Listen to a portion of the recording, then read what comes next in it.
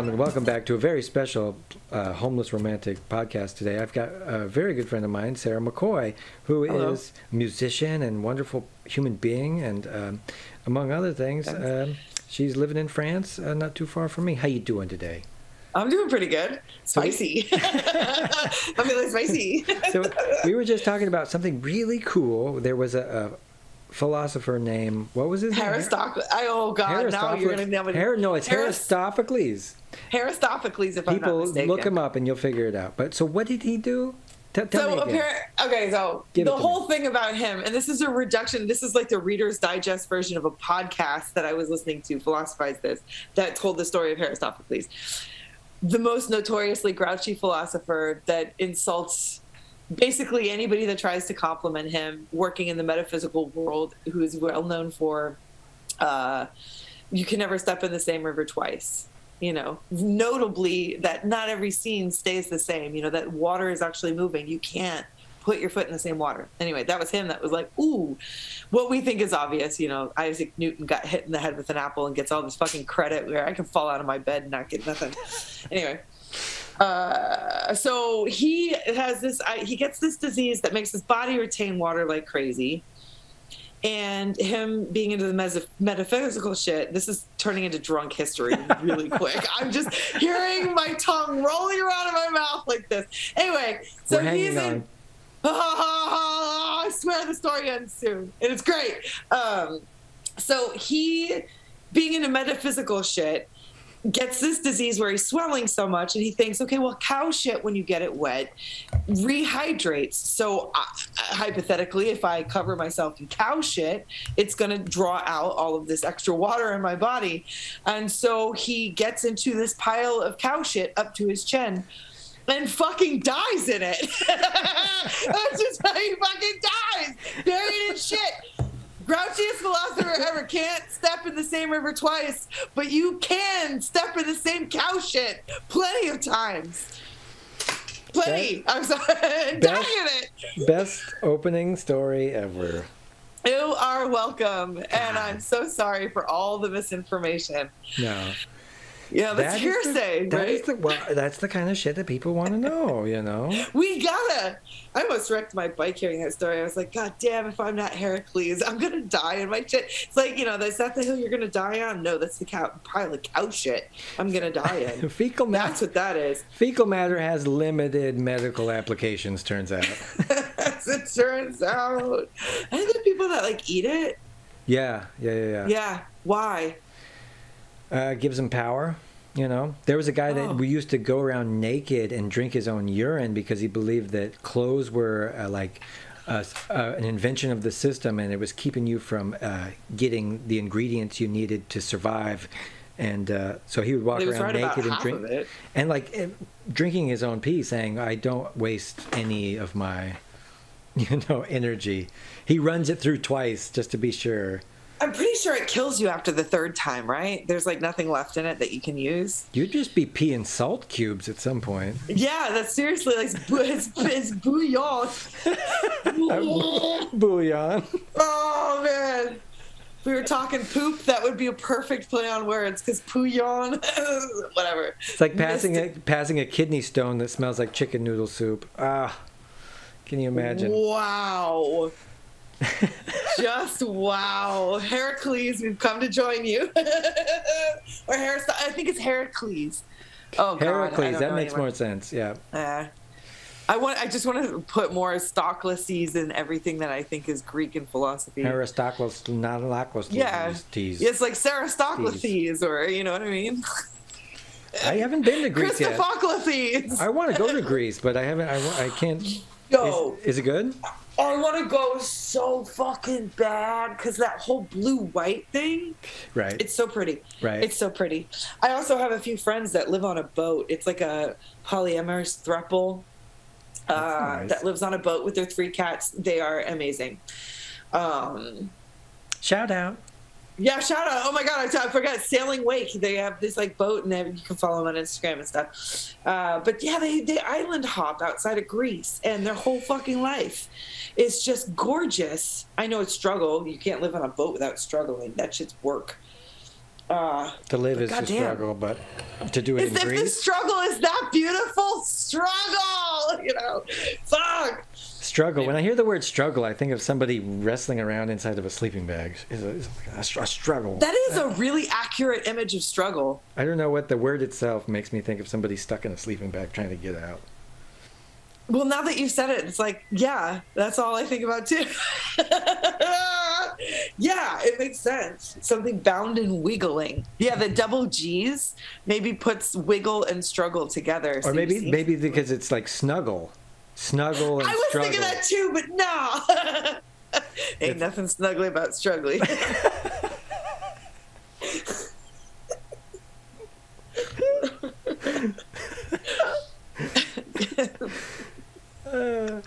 I fucking love that you're here. Thank you. Thank you for inviting me. This is nice to. So for real, you've been like reading a lot of and hearing a lot of podcasts about true crime. Yes. What are some of the more bizarre crimes that you've heard about? Ooh, on the true crime podcast? Well, or in real life? Well, I mean, like, is this the time that I can like bring up my family murder story? Oh my God, you have a family murder story? Well, okay, so it could be Irish lore, or I could owe someone in New York, and their entire family drinks or something. If there's someone out there who's got a family member who was beamed to death by a flying piece of meat, I'm your girl. Okay, so here's the deal. According to my mother, this is like back in the early I want to say early 1900s. It's got to be before my dad was born, which was 1929. So we're talking down there. And it's New York City, early 1900s. And my grandfather was a police officer. And what the story is that he went to the butcher, and the butcher gave him a piece of meat. I think it was a bribe, because we're talking it's like the early 1900s. So I'm going to say he takes this bribe meat to the local apartment building. And back then you could really go into the unlocked furnace room, because they didn't know serial killers take people down to the unlocked furnace room and people anyway. But this is the thing. My dad used to tell me stories that he, as a kid, they would used to go open all the dumbwaiters in the hallway. Because dumbwaiter, it's like the thing that you can bring stuff up. That went all the way down to the furnace room. And so they would open all the dumbwaiters in the hallway up, open the one in the furnace room, and then go down and piss on the ashes. And then the whole building would smell like piss. And it was like, God damn those McCoy Irish motherfuckers.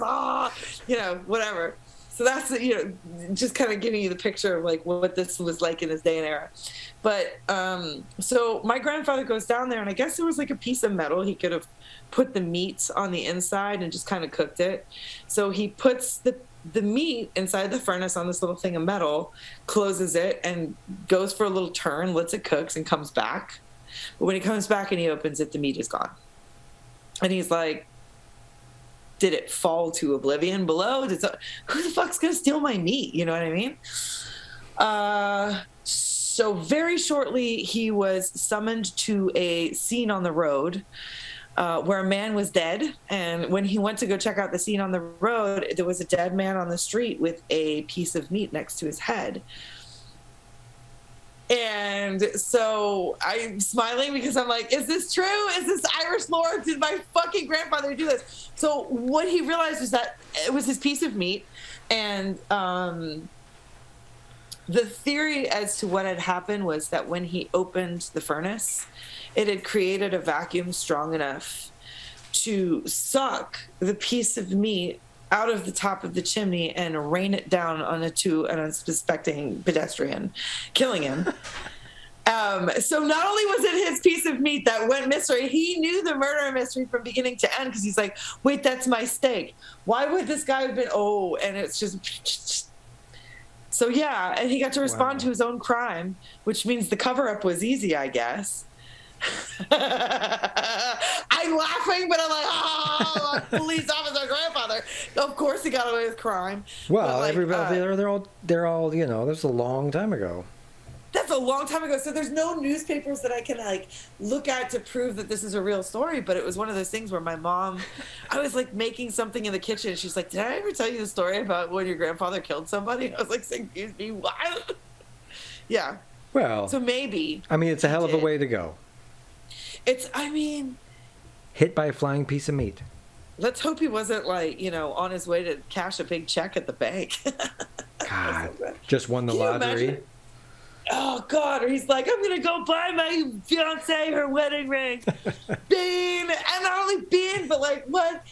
A piece of meat. The family's just left like, this is Henry was beaten to death by a piece of steak. I can at least say that it is indirect. It's like it's not like he had intentionally like a gun that shot steaks and like was like put them up and then blasted him. I fucking wish that was the story. I really do. I wish that was the story. God damn it. One of my other favorite crimes. I hate, favorite crime is a hard thing to say because crime is so rough. Certain crimes are okay, like if you get into like bank robbing and stuff like that. That for me, that's just wonderful. If nobody gets hurt, they go in there, they get the money, they try. That's a great story. But then you've got serial killers. Like we were talking, John Wayne Gacy. This guy was nuts. Dick. But I like Ted Bundy. He was almost scarier because of how smooth talking he was. One time, that's the narcissist, man. Dude, guys. My aunt was she was an operator for Pacific Bell or whatever it was in those days, and she would patch people through. Well, she got to talk to him on the phone and for like a hot minute, and she was like, he sounded very nice. He was getting patched through to his lawyer or something like that. Of course he sounded really nice, man. He was... Ted Bundy. Some people can just like... a lot of times I think it's about the masks we wear. Mm-hmm. I say this a lot, but, those guys know how to wear a mask until a certain point, and then it always falls. You know what I mean? And then they... As if they can gaslight everybody into believing that it never fell in the first place. They just pick it up and wear it again. Yeah. Whoever buys it. Well, that's an interesting thing because there's a whole industry built for politicians to put the best foot forward and hide the other one, and then the shit comes out. Oh, he was molesting kids, or he was, diddling his secretary or whatever, and then they turn around. Who cares if they diddle their secretaries if it's consensual? Right. We have to stop. I'm sorry. I was in a very you're interruption. Absolutely right. But this is the kind of thing where, yeah. It happens all the time. You find out that they're human because they can't be morally superior like they're pretending to be. Nobody's fucking morally superior. We can do things right and wrong, man. Yeah. Best foot forward. Everybody's trying to put their best foot forward. I mean, shit. Look at fucking social media. Yeah. Everything is just like, my best face. I have a 1 hour unedited face-to-face conversation with people, not like what you have crafted via email with a draft being like, oh, that'll play good. No, it's just you wearing yourself on your sleeve, we're just chatting, and then bada bing bada boom. Not bam. But yeah, this is the age we live in. Yeah, that's like speaking of crime, there's a documentary about what Scott Peterson. Who's know that? What I'm talking about? No, wait, that's the Lacey Peterson one. Who am I fucking thinking of? Oh, Sinead O'Connor. Sinead O'Connor? The Irish pop star? Oh, God. Oh, my God. Please don't publish me failing on this. I think Shanann Waits, I think is her. Oh, God. I should really stop guessing because that is very rude to the victim. But no, it was a dude out in California who killed his wife and children. She was pregnant with a baby, and then he put the two girls' bodies in an oil tank. Oh, yeah. And just buried. You know who I'm talking about? And her best friend called the cops right away. So the cops came over, and he pretends and tries to walk them through the whole fucking house. It's absolutely just fucking nuts, man. It's not funny. And he just No, of course it's not funny, but it's so funny how dumb he is to get caught right away, and the hubris to even try in the first place. I mean, whatever. I like kind of forgot why I brought it up. But you, like you said, everybody wants to get away with it, even though the murder, you murder somebody, and that happens because the instinct to kill is there. But then you got to get rid of that body. And I've heard all kinds of stuff like you pour concrete or you feed them to hogs. And the hogs one is so obvious. That hog farmer in Canada, who was a serial killer hog farmer in Canada, who like killed so many fucking sex workers. He killed so many women. It was like a disgusting thing that they found at that place and just scattered their bones everywhere. They were picking women's bones out of his ground for forever. It was crazy. And he was a creepy looking dude, pig farmer. Ooh. Super, one of those friendly guys, you know, that goes to the state fair. Pig farmer. So there's a true crime for every subject. Yeah. I'm sorry, I have to dial it the fuck back. No, but we should throw shade on everybody. We're gonna throw shade on the pig farmers. We're gonna throw shade on the circus clowns like John Wayne Gacy. Dude, who else can we throw shade on? I mean, we could throw shade on, well, whatever that guy's name was, if I could remember the fucking name of the murder series. That's terrible. I'm feeling terrible. I came to this conversation clearly unprepared to have it. That's what makes it great. Watts. Shanann Watts. Okay. That was her name. And I'm sorry, I have to make this right with this Christopher Watts. You look it up. Bitch ass motherfucker. Yeah, I have to look it up. Well, I'll tell a story while you do that. And for all the people out there that don't know, Charles Manson was officially called the worst serial killer in history, and he's considered the king and everything. But Charles Manson never actually killed anybody. No. But it was set a precedent for charging people for manipulating and, brainwashing other people into killing.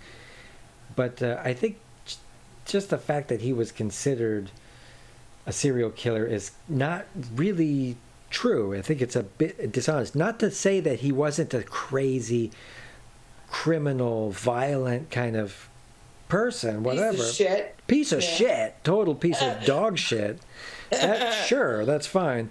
But he didn't kill those people. And the lawyer that wrote the book, who was the defense lawyer, he was the one that went after him in court. I forget what you call that. I'm sorry.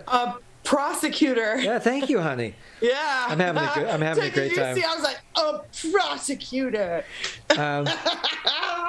He wrote a book. This guy Bugliosi. He wrote a book and basically made all these really wild assumptions about how Beatles songs had some kind of secret reference and language to the. I never got that. It was bullshit. Yeah, it was ridiculous. It was a stretch, to say the least. Wicked stretch.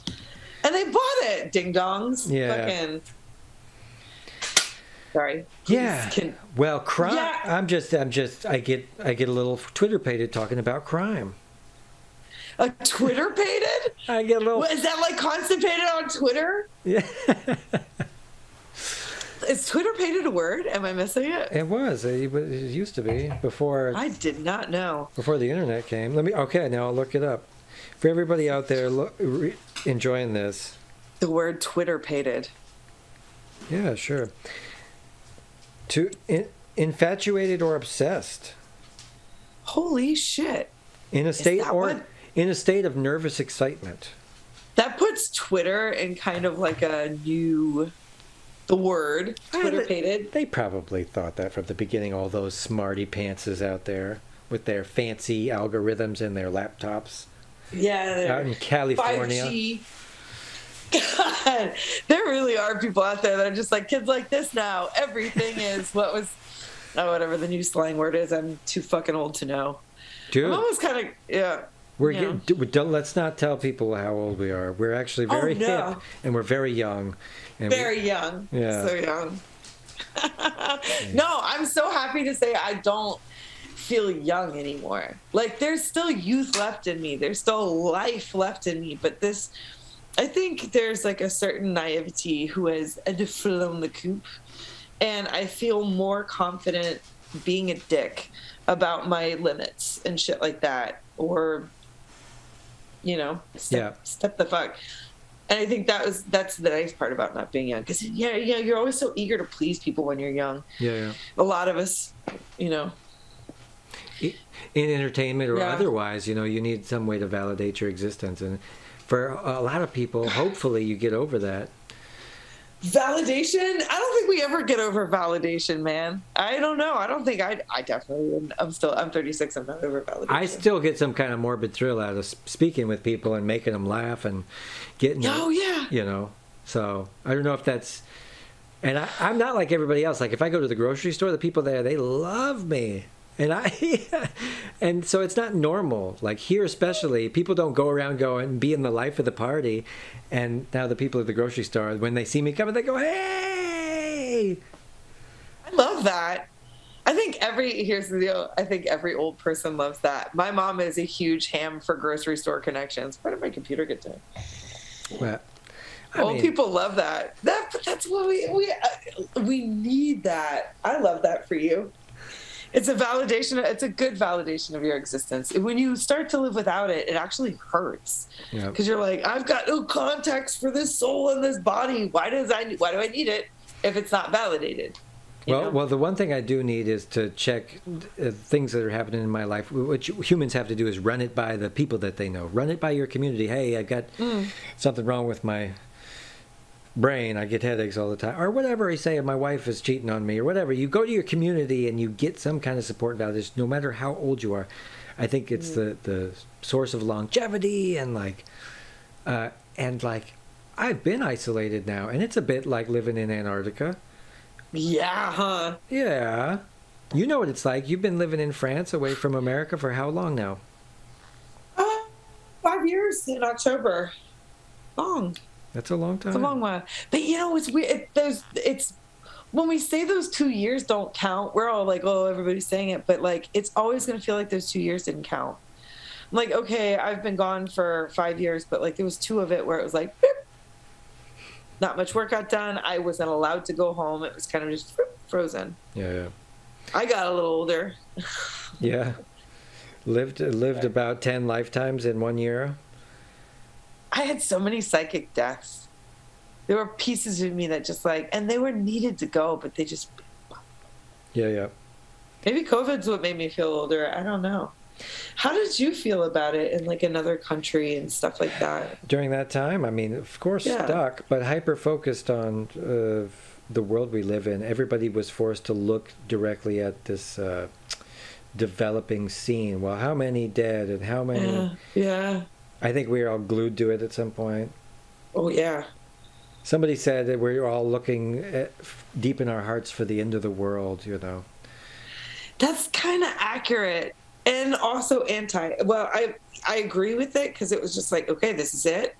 I got super people are gonna fucking start storming grocery stores and shit like that. Didn't happen, thank God. But kind of, but a little bit.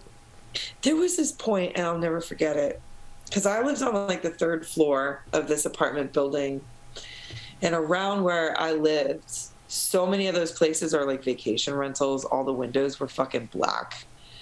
And just in confinement in this space, there were windows that were lit up, and those people kept me alive, even if they were just shadows, But when it all first started, I had this pop open sunroof right above my bed, and there was a series of 3 days. The first 3 days, a week into confinement.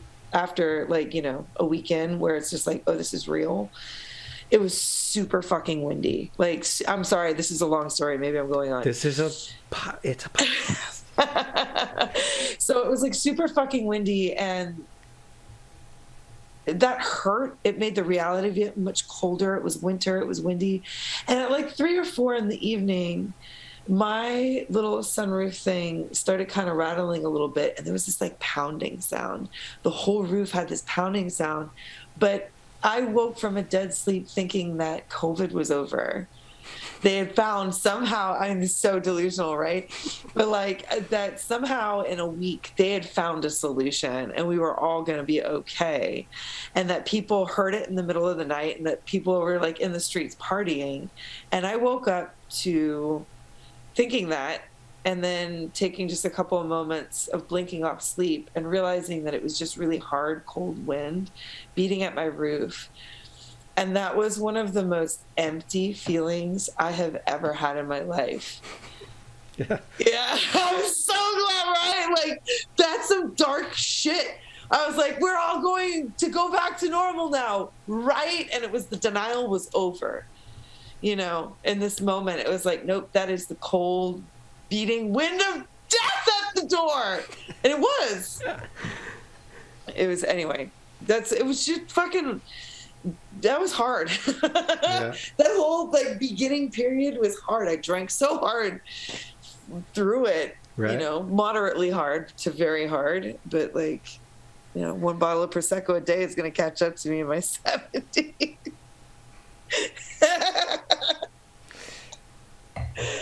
God, don't save me, send me home. I mean, I had a similar experience. I mean, you hear about all this stuff, but when I started working out I bought up all the beans a few weeks before everybody else kind of raided the store. I was 2 weeks early.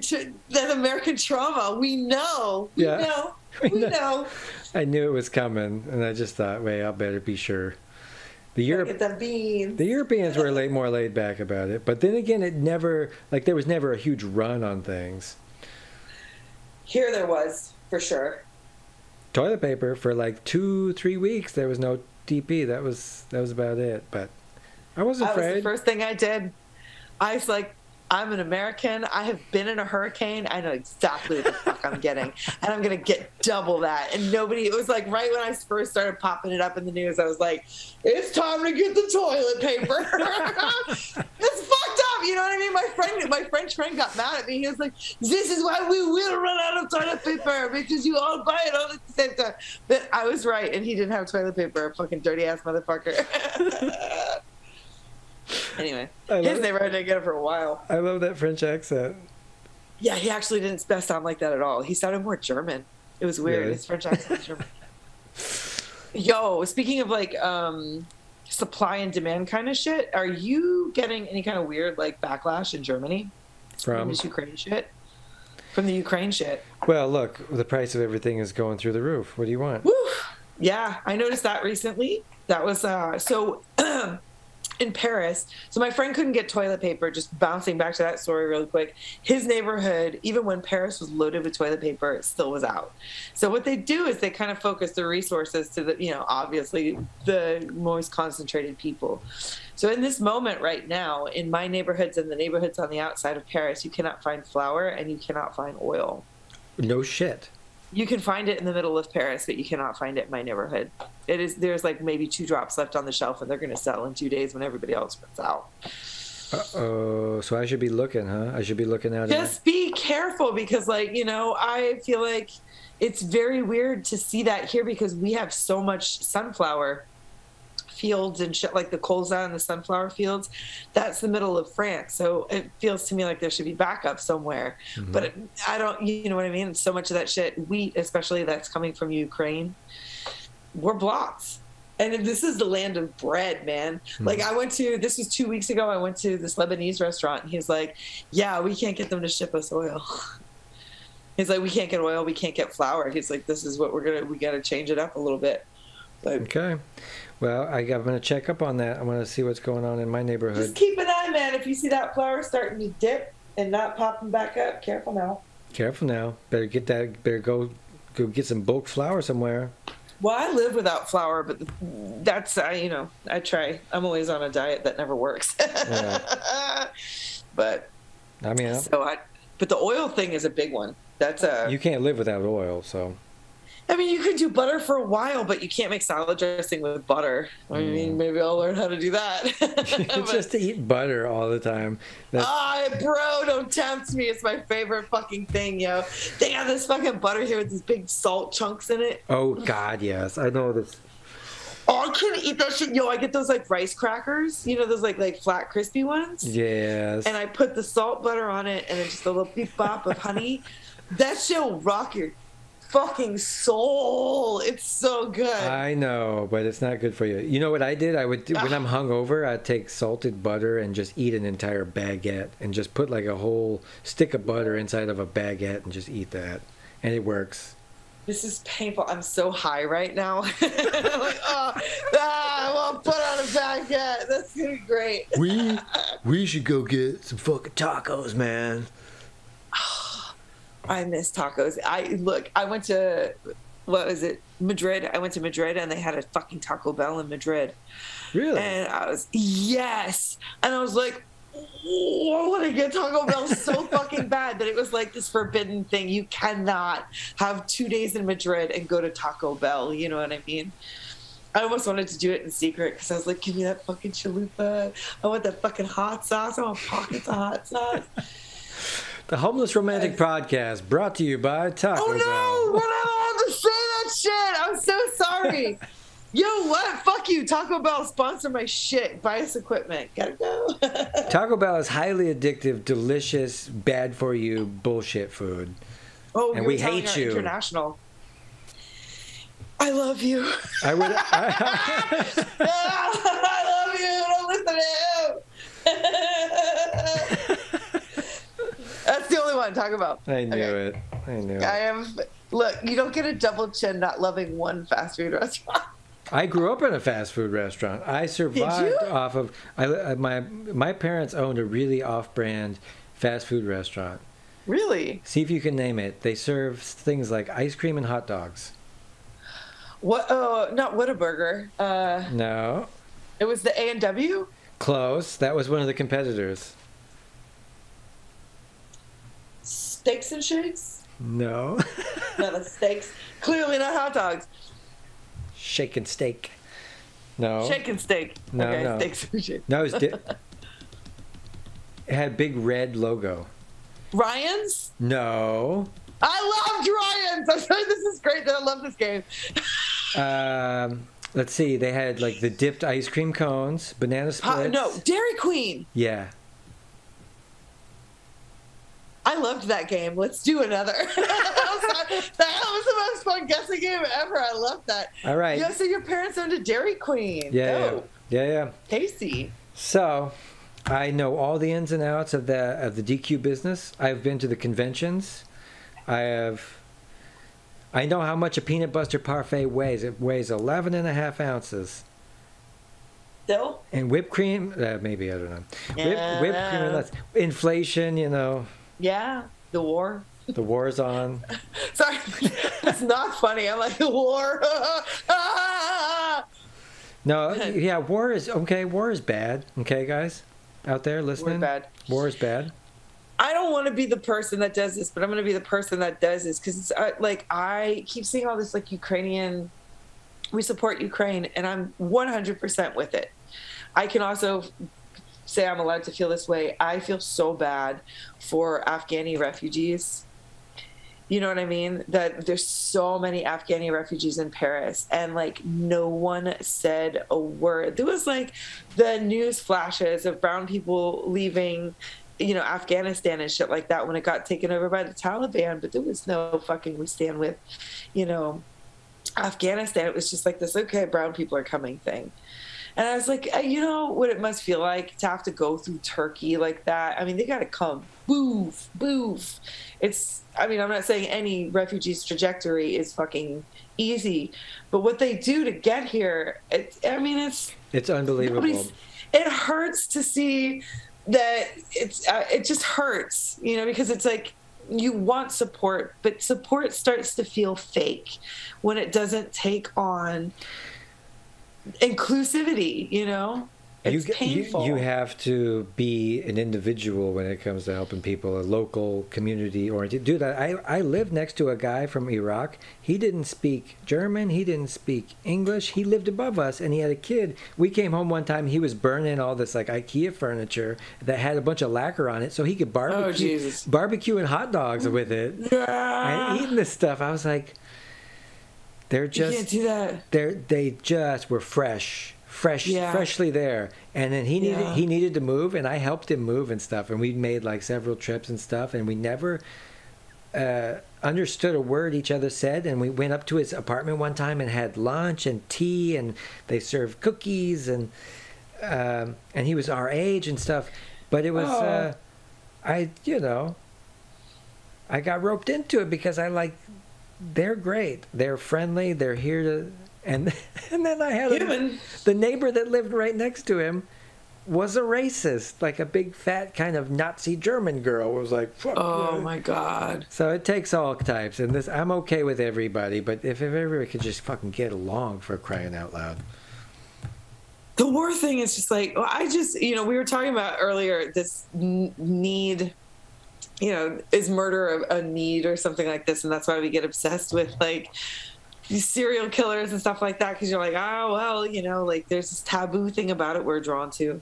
Yeah. But then you get to things like war, and I never find it fascinating for any of the same reasons. War is fascinating, but and it's how huge it is, but to want to do that to that many people. Yeah. Well, these are two different... That's sad. These are anyone. These are two different groups of people. You have the people up on top who decide to wage the wars and strategize about it, and then it goes all the way down to the lower people who only follow directions, and that's the dangerous part. Like, the people on top know what they're doing. But the people on bottom don't really understand why they're going to war, and have to find out later when they're in a wheelchair trying to get their check from the VA hospital.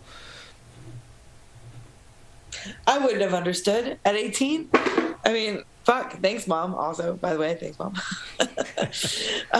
It's...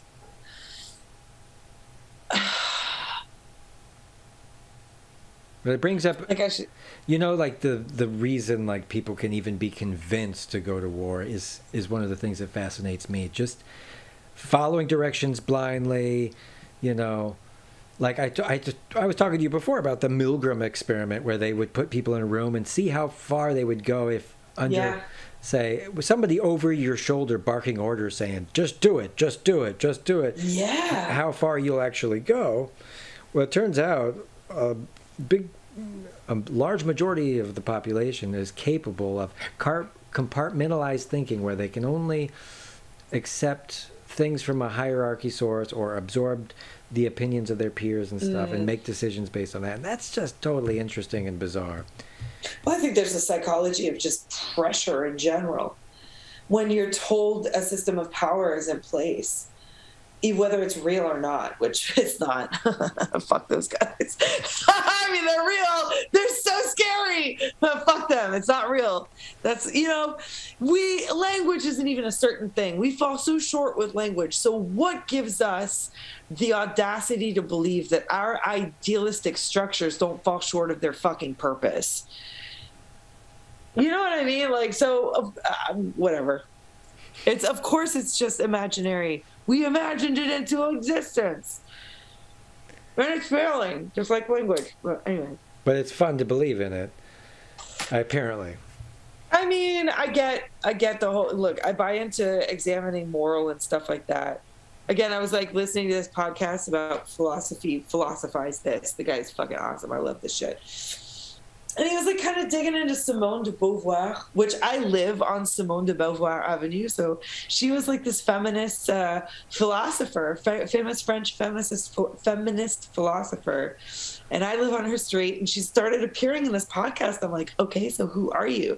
And one of the things is, she addresses so many things like what you're talking about, what types of people are the follower, the one that sets up the system and blah, blah, blah, There are types of people. When you look at a society, there's the followers and the but one of the things she was talking about was like justice, and like the whole idea of like revenge and justice and stuff like that. And after kind of listening to it, which I can't really outline intelligently, I'm sorry, but like in a nutshell, I came to this question, like, what is justice but revenge? And is that something that we're okay with? And does that, when you apply that idea to war, That was a very long way to get to this idea. But I like that, though. That's a hell of an idea. Because ultimately, does it do any good to get that? Because it is. I think it is. I think it is revenge. Does it do anything for you? And do those people... But we justify it as calling it justice. They get what they deserve. Would those people be rehabilitated or change their ways? Not necessarily, but sometimes they do, if you give them a chance to. But I'm like people are just fucking meat. If you want to treat a pig or a squirrel like a piece of shit that you can just throw into a wood chipper, then why not a human being? So let's take the bad ones and just toss them out. But that gets really fascist, though. I know. Who gets to define that? Obviously, it would be the people of power, and that's literally what the Holocaust was. Yeah. Sorry, that's not funny, but that's literally what... Yeah, it's funny because that feels like the solution, but someone tried that, and it clearly was not the solution, you know? Dang it. Dang! Like the French Revolution, where they started chopping off rich people's heads. I thought, that's cool. That sounds like a cool thing. The Algerians came for the French too. That's a pretty good one. You know, the French-Algerian War. We know nothing about this shit because they don't teach it to us in school. But yeah. Well, I mean, they don't want to, for obvious reasons. And also, they don't tell you about China. They don't tell you about China. They actually also execute like billionaires and like high elite businessmen who break the law. They fucking kill them, which is awesome. I got to give it props to China. Could you imagine being held to such a high moral standard because you have money? I can't be held to that kind of moral standard as what I am now, let alone what I would do with money. Not to say I would do bad things, but like, my God. Yeah. You know, that's fucking heavy. Well, here, dig this, is like, that's the reason why we have the society we do, is because we say, and the people on the bottom especially, they look at the people on the top and they make the assumption that the money that they have is indicative, it's because of how great they are as a person, or that the value that they add to society, which is usually not true. Most wealth is inherited, you know. But these people on the bottom believe that the people on top must have got there because they're awesome, and that's the end of the story. And so we should probably just listen to whatever they say. And the fucking police are the gatekeepers to the whole operation, busting your head open when you disagree. This is just 100%. Like a rough sketch of what I'm seeing in my... Yeah. You know? I mean, like, the controllers, well, and, you know, there's the gatekeepers of the information, too. You know, think of all the things, like when I was saying about the French-Algerian War, that happened in the 70s. And that was Algeria ejecting the colonists, the French colonists. And it was fucking violent. They were not playing. And like, French people who were born in Algeria had to come back to France. Like, they couldn't stay. They had to go. And I think that if they taught that kind of shit in the American school system, do you know how empowered that would make Native Americans and African Americans? You know what I mean? They can't hear of someone taking back what's theirs on their own turf. So they don't teach it. I was like, I didn't even hear about that shit until I was in my 30s. So there's the control of the information. You know what I mean? Selective education. Oh my God. If we think that we're so fucking like, whatever. I can't follow the... Well, yeah, well, that's the American exceptionalism that we were told to believe when people used to, I don't know if they still do, would stand up in class and put your hand on your heart and say some cryptic... Indoctrinization! Some creepy kind of... The Pledge of Allegiance. I pledge. Well, like, it married so easily with religion, because that's how we act with religion. Our Father, who art in heaven, hallowed be thy name. You know, what was it? I pledge allegiance to the flag of the United States of America. Does that not sound like the same rhythm to you? Same rhythm, same cadence. Listen to that shit. And we get still indoctrinated now, but it's different because we always have this fanatical part of our brain that we need to do these kind of superstitious, kind of traditional, kind of ceremonial kind of things. And I'm not gonna lie, I like the pageantry sometimes. I got my little altar in my house and shit like that. Music and culture is nothing but that, you know. Pageantry! That's literally defines pageantry. What do you do in a pageant? Music and theater, you know? That's nice. Even church music is fucking rad, you know, if you go to the right church. I mean, even some of that old stuff, I know my church was pretty bad music growing up, but even some of that ha ha ha ha ha, you know, if it's sung by the right choir in the right halls. Yo, I was in this, what was the name of this fucking city?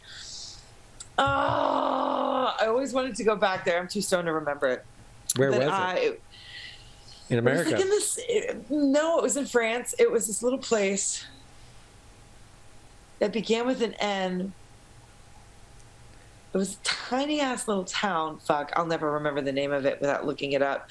But we had to take a train and then drive an hour to get there. And it was one of like King Louis's properties or some shit like that. And I walked into a cathedral. It was beautiful, just a little tiny fucking French town. And they get so cute. You're like, you people haven't left. You know, like it's so cute. And beautiful, and the gardens and the, you know, whatever. So it was a really nice walk. And I get to this beautiful cathedral because every place has this beautiful cathedral. And I walked in and the fucking organ dude was practicing Phantom of the Opera. Cool. And I was like, this is one of the best things fucking ever. It was, why am I telling you this story? I have no idea. I had to do with like music or something. I'm into it though. Oh, music and religion. You know what I mean? This kid was blowing off the ha-ha-ha's to do something he'd been waiting to do his entire career. It's like a and I was just like, I'm fucking here for this. Like, light a candle, see Jesus, bless this man. Yeah. It felt really good. I was like, what? And it was like, as I was opening the doors, I was like, oh my God, this is amazing. Anyway. Yeah. I had well, when I lived in Oakland for a while, and I would pass by this church over on the east side of Oakland or whatever, rough part of town. My buddy lived outside the house where Huey P. Newton, the famous founder of the Black Panthers, he was shot and murdered outside this house. Well, my buddy lived outside this house, so it was a very black neighborhood, very cool. Would go to the BART station, was just a few blocks away, but on the way there would be black church, and they would be up there on Wednesdays and Sundays just rocking out. Oh my God, it was awesome. I would just stick my little head in there, and it's cool. The combination rock and gospel and stuff. But I God damn. I used to grow up I did Baptist church, Lutheran churches, Mormon churches. Mormon churches. Mormon churches. Mormon music. Mormon music doesn't strike me as something to peep in and listen to. Well, the Mormons, their butt cheeks are so tight that they can't actually sing, you know, with any. I don't know, feeling. Man. I heard about Dawkins. I don't know. How does that work with a butt? People should. Does that work with? Dude, people should know that guy that invented that religion was completely full of shit. He was insanely full of shit. Yeah. And a con artist who he started like a bank at one time where he collected people's money. He was like, yeah, we're going to buy some land with the money. It's going to be like a trust and stuff. And he just was like, oh, yep, it's all gone. He was like a total fraud. And I got people in my family that are still hardcore. This is what happens when you don't put them in meat grinders or whatever, wood chippers. That's what I'm saying. Or march them into the eye of a volcano. Either way. You know what we're talking? You gotta be careful. We're treading on sacred grounds here, talking about shredding a religious people. They'll be after us for attempted murder or something, or conspiracy to brainwash the masses. Indecent exposure. But that's cult shit. You know, there's so many things about whatever. You know. The religious restrictions sometimes get very culty, you know. I'm not to say, obviously I'm always going to complain about like the restriction of food, but if like cults are happening, you know, like they make people very, very tired, and then they only make them eat like at certain hours and make them very hungry. And I feel like there's periods in every religion where they do that to you, and it's like you trauma bond with your religion. Yeah, I mean, everybody wants to be like hazed in some way where they feel like they've gone through the punishment enough Rites to of be. passage are the early hazing. That's hazing. Is it almost any culture, native, ancient, whatever, have had some kind of hazing ritual where the young have to do some kind of crazy thing? Yeah. Yeah. I mean, so what do you think? What was your ritual that like for modern day people like me? What was the ritual? The ritual was to, you know, be able to smoke a joint and get some hair on your nuts, and then get in a fight, and kiss a girl, and have all the other kids. But then at some point I was like, my life is not going the same direction as everybody else's. I'm not going to get a car when I'm 16. I'm not going to have you know. I was just a poor piece of white trash. But for the most part, and then like really consumerist shit, which is the modern day equivalent to like your rites of passage. This is what concerts I go to, what CDs I have, what stores did I shop at the mall. Yeah. That means nothing. No. That's stolen. Those feel like stolen rites of passage. Abercrombie and Fitch is a stolen rite of passage. Yeah. I feel like then the rites of passage didn't happen later till I took acid and like actually got into some legal trouble, or you know. Yeah, I guess those are kind of rites of passage into adulthood too. Have you taken LSD? Oh God. I actually just ate some recently in Germany. And it was one of the best nights of, oh man. So I got my headphones on, my doors open. I never know who speaks English. So my we'll say friend, not colleague. Let's say my colleague had a pocket full of drugs at this fucking famous piano player's birthday party. I'm just going to leave names out of it. That's probably good. Yeah. And there were all these beautiful piano players that were there, and at a certain point in the night when all the DJ music stopped and I was still tripping my dick off, I got to sit in front of this grand piano and listen to these concert pianists like fucking really mastered the touch of the piano, just sit down and play. And on LSD, my dude, it was one of the most beautiful things. I had just tears streaming out of my face. It was so gorgeous. I could see their energy entering the piano, dude. And I was like, holy fuck. I mean, it was beautiful, but I was bawling. It was so beautiful. Dude, there has to be so much to be said about LSD and if you're music, or if you're in tune with music, and to get LSD and it's like nothing else. I was just like, starstruck by this shit. I actually got starstruck by somebody just because of how she played the Claire de Lune, and I was like, oh, it's fucking crazy. Yo, can we take a quick, I don't mean to interrupt your podcast, but can we take a quick pause to pee? Pause. Nice transition into, sorry. So I was just wondering on another topic, what is the deal with your high school? Was it fun in high school? Did you have a good time? Oh, we're going to talk about the whole, you're going to start to walk into that with the whole full high school experience. Let me tell you, I was bad, I was great, and I hated every minute of it. No. But what's with this guy? There was a cop in your high school that was a cop. So we're talking about Officer, quote unquote, Daniel Hires. This fucking sack of shit. I'm just going to start by like, he always used to say weird shit to us in the fucking cafeteria. I got in trouble for something I shouldn't have gotten in trouble for. And I got ISS, which was in school suspension. I should not have gotten it. Just saying, it was like not justified shit. But, excuse me, he was fucking with us. And when he brought me to, like, when I was in transition to the principal's office or vice principal's office, he was like, you just wait till I get you in handcuffs. You can't do anything, like shit like this. And I was like, you're making me wildly uncomfortable. I'm telling on you. And, of course, I did tell on him. And they're like, you're just trying to get out of ISS. And I was like, no, this motherfucker just said weird shit to me. And then I got put in ISS, and in the classroom, the lady was really nice. She was like, I don't know why they're sending you children here. And then I was like, this motherfucking cop said some weird ass shit to me while I was getting taken in. Nothing. And I was not the only person. I mean, he was dealing with kids all day long. And there was always stories about him. Anyway, so he ends up, after a couple of years of, after I graduated, I think what happened first is it came to light that he was assaulting the 10-year-old girl, the daughter of his wife.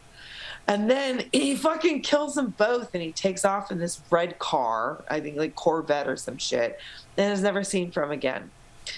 Which, by the way, I think there are other allegations of sexual abuse from other women, and probably whatever. You know what I mean? Mm-hmm. Sure. So he ends up on America's Most Wanted. And I remember being like, I saw this coming. He looks, and you were the one, I'm going to say, you said he looks like a fucking, demonic Matt Damon or hillbilly? What did you say he looks like? Yeah, he looks like a fucking possessed fucking crackhead Matt Damon. Crackhead Matt Damon, dude. I mean, this guy... Here, I'll share this with everybody. Makes me want to puke into my lap. So... he ends up on America's Most Wanted. We were watching it. We got this motherfucker. Wow, he really does Nazi Matt Damon. Nazi Matt Damon. Nazi Matt Damon. So this motherfucker gets caught in China in so I guess it's 2018, and nobody's heard about whether or not he actually was extradited. But he was an English teacher. And one of his students watched America's Most Wanted and was like, that's my teacher, and turned him in China. Fuck yeah, good. So God knows, maybe they made him disappear into Chinese jail, which good for him if that's what the case was. But it's very weird that we can't. It's not a visible case anymore. But I remember getting fucking blasted high on our tall couch in our old apartment, which was a couch on top of a desk. So you had to get up there. It was great. And he came on, and I was like, oh shit, y'all, that's my fucking high school cop. What a dick, though. I mean, Jesus Christ. Yeah. Cops was with those guys. Isn't that what you said earlier? Yeah. I fucking knew it. What's with that guy, man? He looked like he fit the role, man. He slid right through that fucking radar. Or that's exactly the kind of people that they like. Yeah, well, I mean, he played by the rules. Mr. Good Guy, good tight cut. Ugh, it was just... It's disgusting. Anyway, I guess he's caught, and I'm really kind of hoping that he didn't get extradited and that China was like, no, he's going to rot here, where we do nothing with baby touchers. Well, yeah, hopefully they kill him. They usually just beat him to death in jail, We going for the wood chipper again right now? Damn it. Damn it. We're going for the wood chipper! Guilty. Yeah. Yeah, unfortunately. Forgive and forget, I guess. We'll give pedophiles a second chance. I think I heard a survivor's mother once say, God can forgive them. I don't have to. But what if what if he doesn't exist, though? Then nobody forgives him, and that's even better. Yeah. What, are you kidding me? That's the best. I fucking love revenge. It's my favorite, and I resent that because revenge is so great. When you get a good, it's tasty. Yeah. It's fucking tasty. Man, it's just like Quentin Tarantino films of the revenge porn. It's just wonderful to see people get there just... I hate revenge porn. That's the worst concept. I think I'm about to get nailed with revenge porn someday. But it's deep in you. That's the thing, is if we want to see that, people get their justice, and it's just a bloodlust. God damn. We're ruthless creatures. Consciousness. Terrible. What about you think that with consciousness you get this better understanding of your own emotions, but in fact it's just more confusing? Yeah. What the fuck is that? What? Yeah. Each piece of technology that we've created for our monkey selves is like an abstraction that keeps us. It's like a sheet of paper that keeps us not understanding the real building blocks of life and how we... people don't fucking get... They don't understand themselves. They never will. They're going to try to buy their way into it with... Did they ever? Products. if we're here, did we ever understand ourselves? I think there was is the plight of the fool is to understand self. That is actually, yeah, pretty much the plight of the fool. Is it to to understand purpose, of course, is the plight of the fool, but self, I don't know, because that's an ever-changing thing. It's self, like searching for yourself is a luxury, and animals that live in that kind of luxury should be put out of their misery. In a wood chipper. In the wood chipper? My God. Wow. Yeah, I don't know. I think we've hit our peak as far as now all the technology that comes now is just going to be an abstraction that confuses us even more so to who we are and how we work. Well, that's the AI. There's actually an old philosopher that predicted this shit, which I thought was crazy. This is podcasts, but there's this whole idea that everything that a man creates is kind of an extension. Every tool in life is an extension of one of your senses.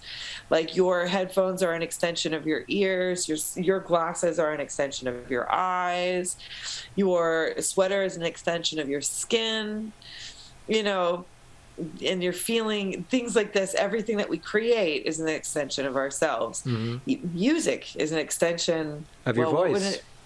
Of your voice, if you're singing, of your fingers, if you're playing piano. And that's what's so sublimative about it. And at the same time, though, it's that when we were talking about oversaturation of art, is sublimation in danger of being desensitized, because it keeps mounting to this point where it's everything's just artificial. Mm-hmm. Everything's just an extension of self. Yeah, nothing is self. It's a Xerox anymore. It's a copy of a copy of a copy of a copy. Yeah, there's the new plane of existence that happens after that, after everything is right. And so, yeah, that's why I see it happens in the evolution of music, where they take on a style where they don't even understand why they do it. There was this great anecdote that somebody told. Birds. Duh. Yeah. No, I'm just kidding. There was this great anecdote that somebody told about how information got evolved. It was because they had this great recipe for a cake that their grandmother had. And they said, okay, well, my grandmother used to make it. It was great lemon cake in 2 pans. It had this, that, and the other, flour, sugar, in this consistency. And for whatever reason, you got to cook it in two pans or whatever. And you make enough for 2 pans.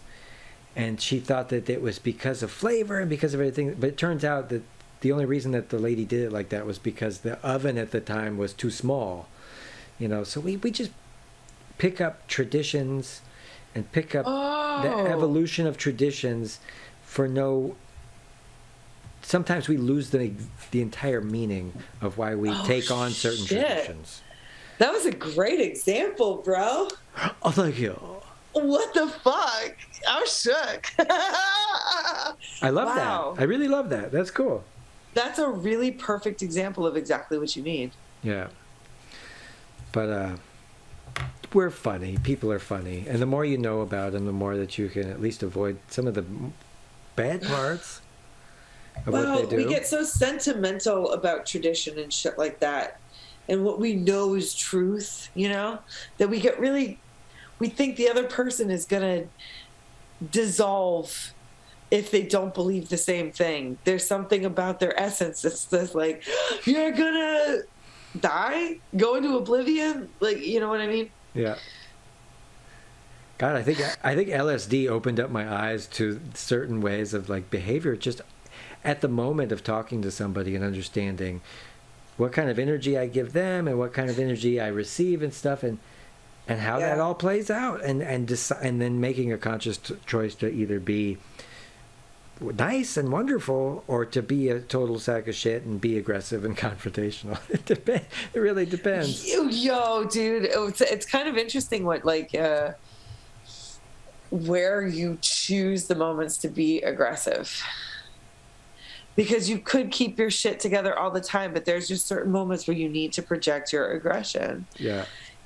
That's for sure. Fucking.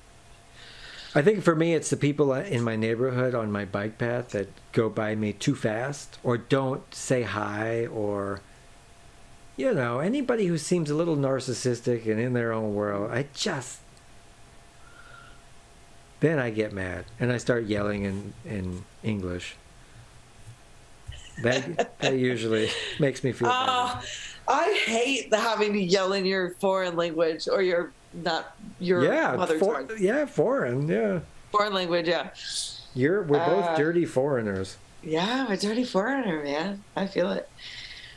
Cause like it's the I cannot fully express to you what I want you to feel, so I have to say it in my mother tongue.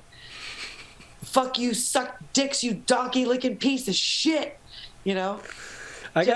I got cut off by a guy recently in the north of Germany, and he kept like slamming on his brakes or something, and it got into some thing where I pulled alongside him and I was just screamed at him, "Fuck you!" and he screamed at me back in like broken English. He's like, "Yeah, fuck you," and you can't. Okay, guy. You know, like, but then I think you can't win if you're that guy. It's such a small village that I end up having to follow him back to his village and stuff. And he turns on this street and I turn on that street and just give him the eye. But isn't it hurt when you realize that you're seen? Yeah. In those moments, you're like, you just shat where you live. You know, you just shat in your own bed. Kind of humbles you a little bit. I mean, I know I've done it. You've been rude to people? Oh, wow. Clearly.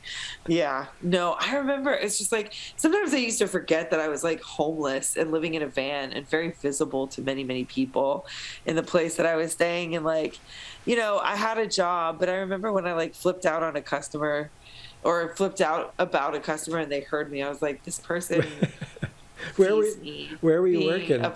I was working at a pizza restaurant. What happened? They wanted to skip the line. Look, man, everybody waits in line. Thursday's a fucking busy night, and they wanted to skip the line to go straight to ordering their whole food just so that they can, you know, get their kids' pizza made first. Because it was like, you know, someone came out to the table and made the pizza with the kid. It was a really cool idea.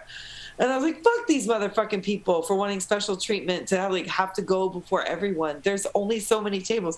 The line was so long. It's like you start skipping people in line and it's just it's an all for all. I got you.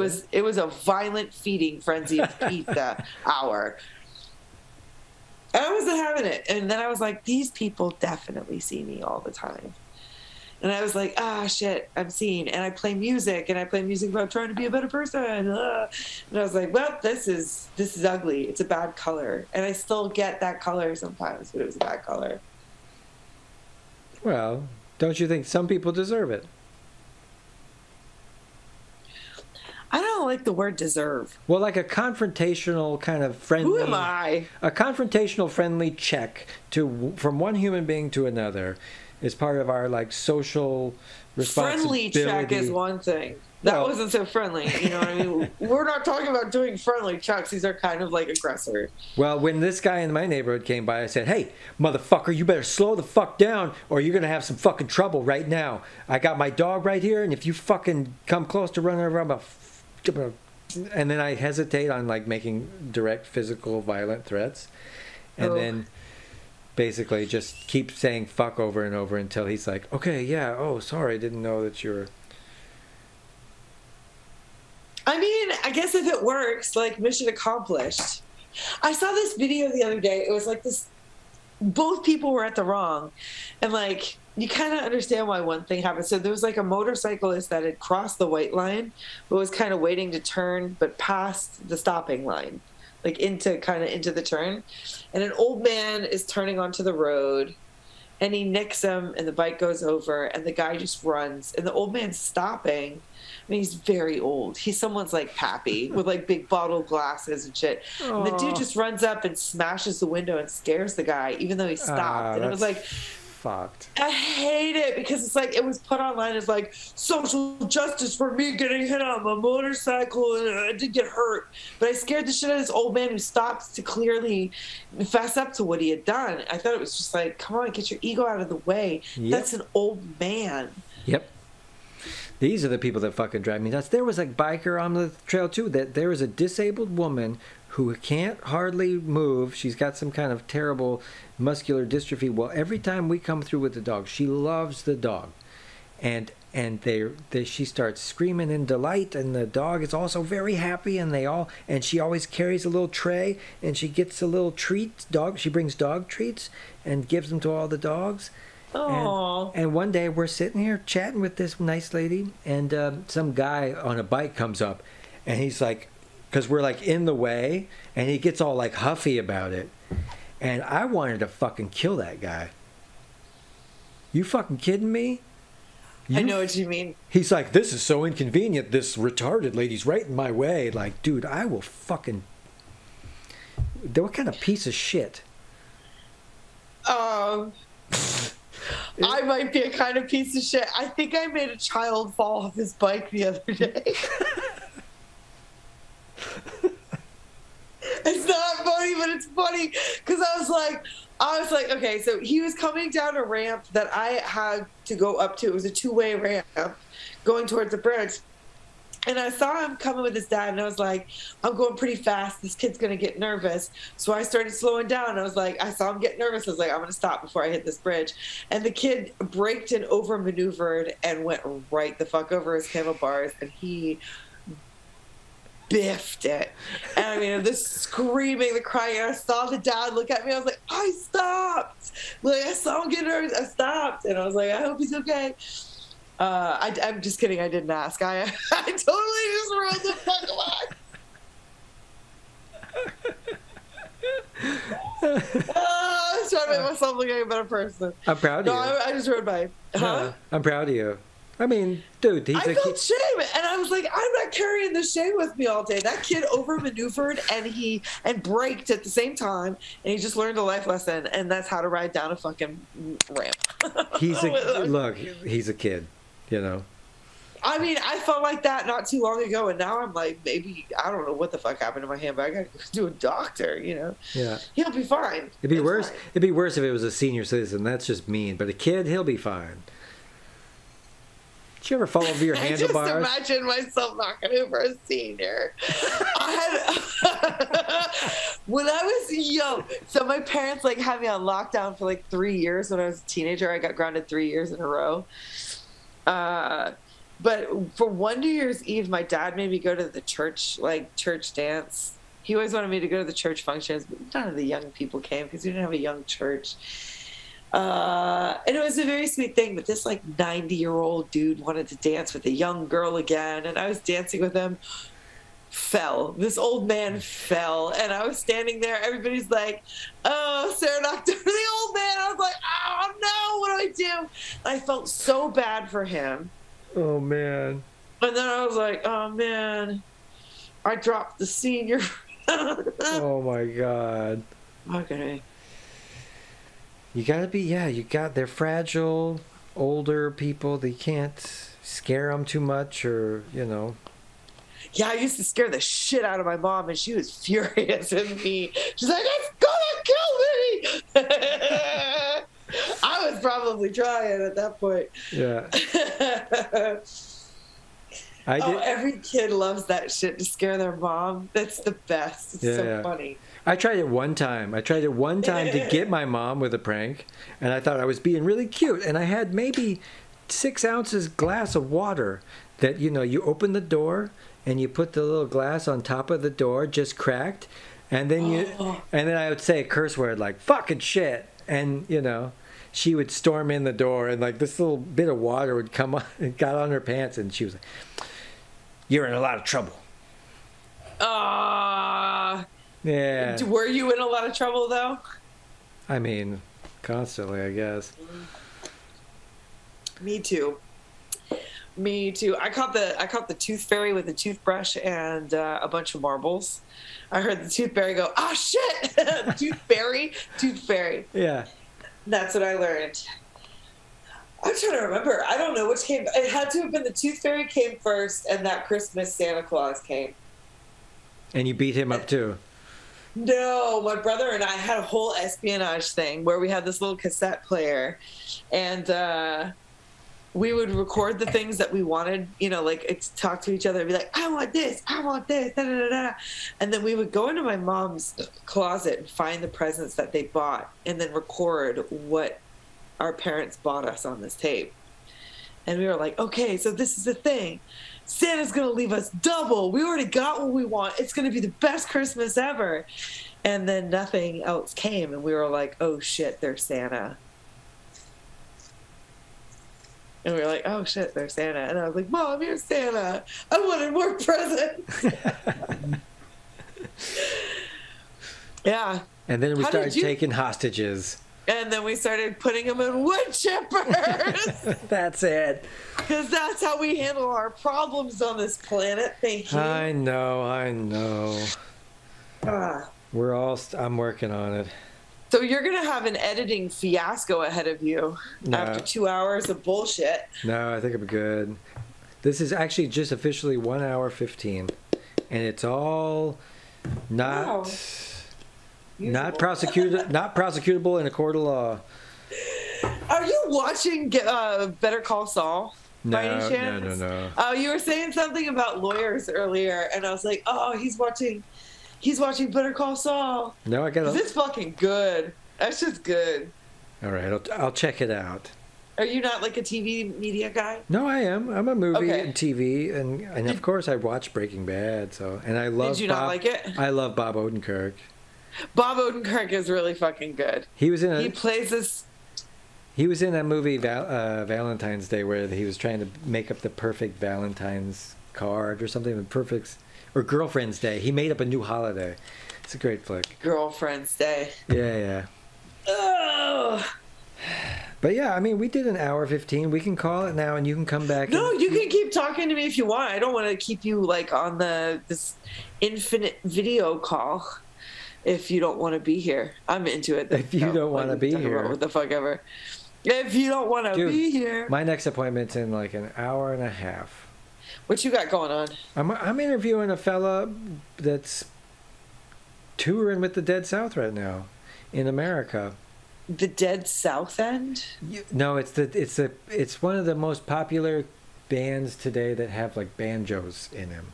So it's like a hipster kind of banjo band, but they're very popular. And these like friends of ours who are just kind of van dwelling weirdos are gonna be. I like how I'm recording this. Are going to be touring. I like that there's actually a banjo right next to your head while you're talking about banjo people. Fucking banjo people. Aren't they the worst? And violin people too. They're just so stupid. Oh my God. Actually, I have a friend that I'm very endeared to the banjo for his playing. It's true. Yeah. Sometimes I'm like, yep, there it is. There's the banjo. Well, tell me something. Tell me something about this new album you got coming out. People don't know that you're like this awesome musician who's toured around the U.S. and you had like dates. You had a regular spot in New Orleans where you played every day at the Spotted Cat over there. Twice a week. You were playing 23 hours a day. She was down there banging the piano, and then she came to France and toured all Europe, and she's just all over the place. She got this great. I have a little bit going on. Well, a lot of time to do it. Got some great videos. Everybody, check her out. If you're you've been living under a rock, go check her out. You got a new album out called High Priestess. High Priestess. Yeah. How's it going? I mean, I'm fine. How are you? Album's go ahead. Sorry, that's my dad joke. No, the album's going good. I'm gonna be finishing up this week. There's just a couple of songs. I need to do 2 vocal tracks and then some mixing, and it's done. And it's. How are the people that you're playing with? Are they any good?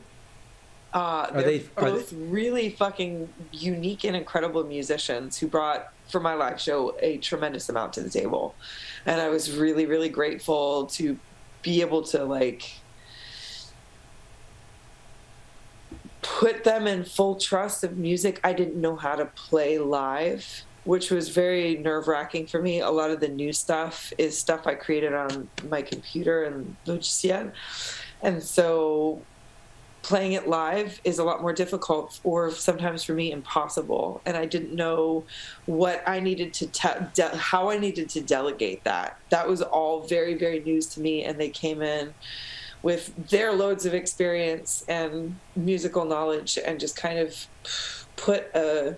spent a lot of time and hard work putting a nice support underneath what I was doing and making it sound like what I'm doing now. I have mad respect for those two guys. It's Jeff Hallam and Antoine Carninon. So shout out to my dudes there.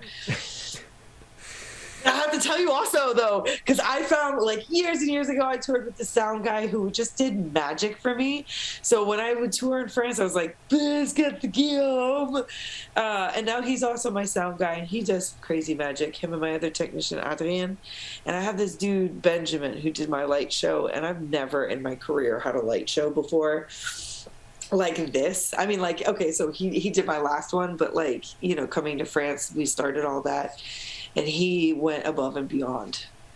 It's rumored that the people in, like, Angers, France, the light people, call him the architect. That gives you any idea about, like, the stat. So anyway, the whole thing is just, I have to give the whole crew props for what they did.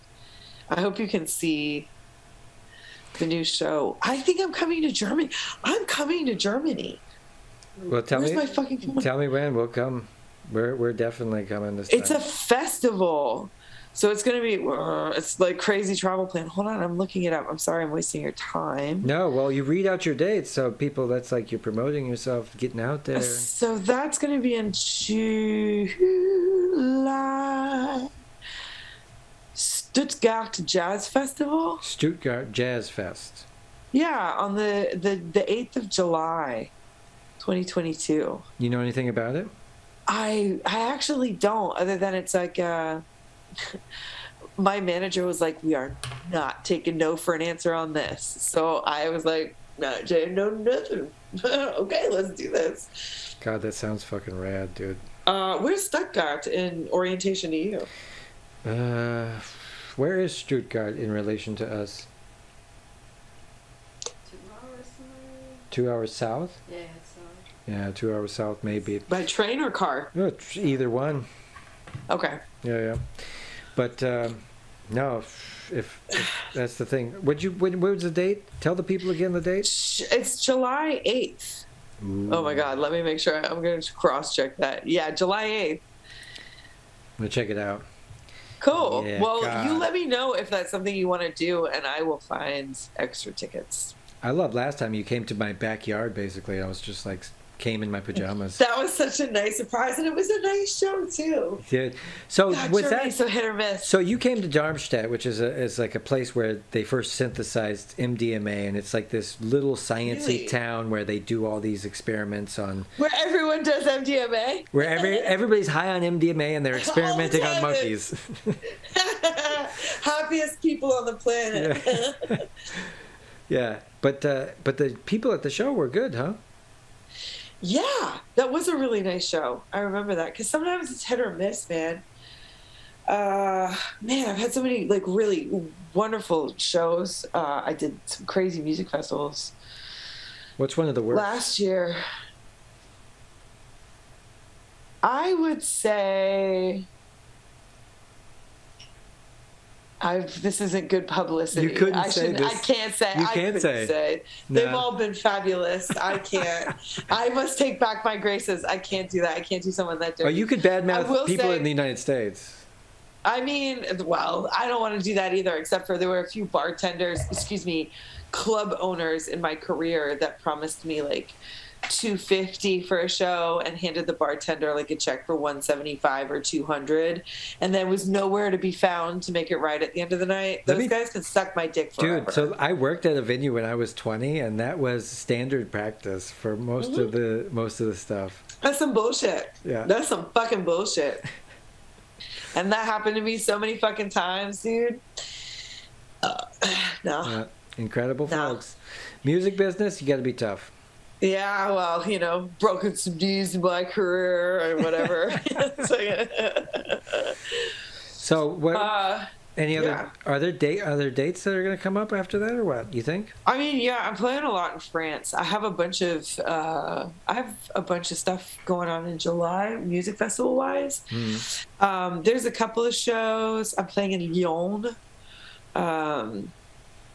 I am very unprepared for this shout out to my own tour, but it looks like the 18th of July, and that's for Festival Nuit de Fourvière. You have to Google yourself to find out what is happening in your future. I'm not gonna lie, man. I dissociate like a motherfucker, and it brings me shame when I'm like, I don't know. There's some of my fans that know my fucking tour schedule better than me, and I'm like, I'm so sorry. I just have to check the fuck out because I have a process. I dissociate and then I do everything all at the same time, which is fucking horrible. Some French guy just comes to your door on some random day and just says, "Hello, we have to go. Put on your pants." I fucking wish it was that easy. My God. No, I live far enough from the train station where I have to bike to the metro with my suitcase strapped to the back and then take the metro to the train station. Oh, wow. And then whenever I come home nice and hungover, I get dumped off at my bike to strap my fucking suitcase to the back and then bike it home. But it's fine. So has Paris been good to you, though? So you went from New Orleans to Paris. What's that like? I mean, that's crazy. Language-wise? I did not know I was going to be here this long. And now I realize I was warned I would never want to leave. And it's true, I'm not leaving. So what is it about the city that's got you on the hooks?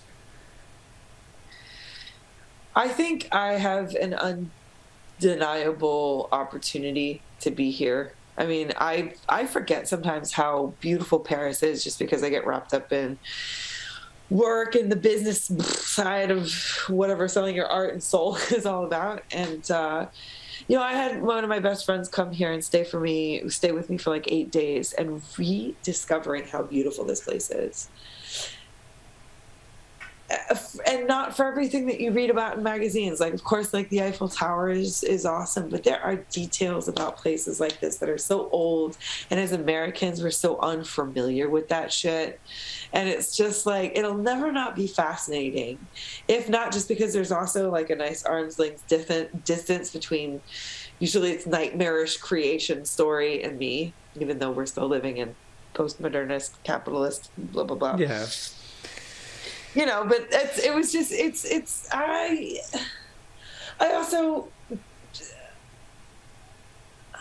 I love who I am in French. Yeah. Yeah. She's not so fucking stressed out because she's not I'm constantly between words in French, and there's just no time to be that frustrated.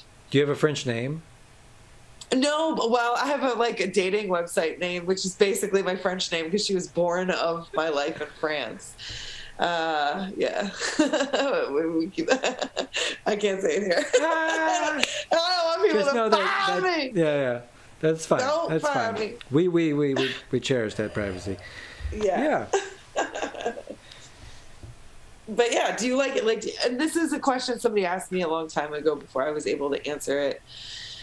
But it's true. Like, as a person, now you're speaking German. Do you feel like you have another German person? Like, is there a duality to your person?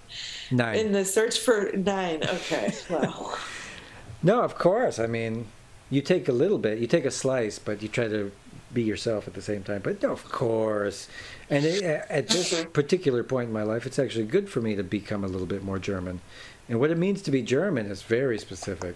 I think to be French, it's very romantic, and to be very free and romantic, and to live life and to some degree. In Germans, it's like to make something and see something built and build it up and be proud of what you do. Yeah, that sounds very German. Yeah, which is all good. Like, most of the things that people aspire to do are okay. Not like John Wayne Gacy or anything, but things that most people Well, I mean, 33, fucking, wow, just, anyway, he did whatever his work was, he did it. Oh, God. Are you kidding? I mean, that's not to be a sarcastic, funny thing. It's just like, every epoch has their story, right? Yeah. Yeah. Well, none of us are spared that guy. No generation. Well, if he wouldn't have... Sorry, I'm like banana burping. Yuck. Yeah, it's okay. It's got a nice rhythm to it. Banana burp. I mean, come on. He painted a clown. He painted clowns. He might be the most terrifying one. For me, the Toy Box Killer. Who's that? There was this guy. The Toy Box Killer was a guy they found in like I think the early 2000s, and a lot of the murder podcasts that I listen to, they don't want to cover him because he's just a fucking disgusting fuck. But it was basically like he had this torture chamber designed for women, and he would like have this cassette that he put on their heads and made them listen to him explain what he was going to do to their bodies and record their reactions to it, and they would just violently tear them to shreds. Like the gynecological torture and killing devices he made was just, it filled this entire like one of those like pod things outside. And it was just, he had women that got away, and there was just so many women that were murdered. He was it was just scary. He was scary. He was so normal. Also, Elijah. Oh, what the fuck is his name? Elijah something. This dude had kill kits buried all over the States. I'm so sorry. You burping? What happened? I'm talking too much, aren't I? I don't know. No, that's pretty upsetting. No, go on. Everybody. They were just like the really bad serial killers that like kind of nobody really knows about. I forget the Elijah guy for like shit. He had kill kits buried all over the United States.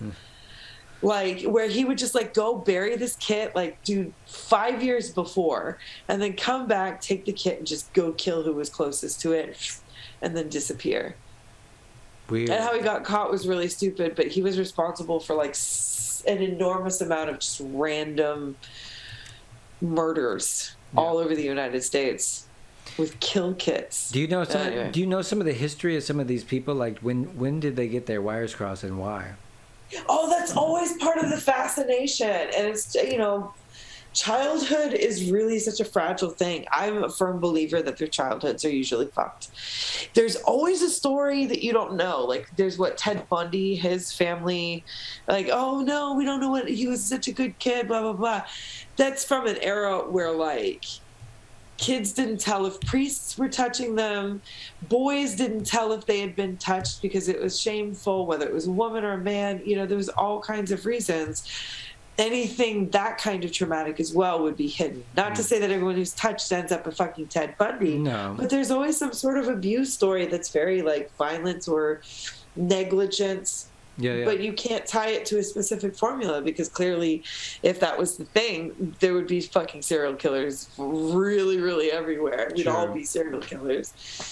I have no idea if there's some genetic aspect to it where somebody, I don't know. My grandfather was a killer and his daddy before him, and I'm going to kill you now. So, they say most people on this planet are related to Genghis Khan.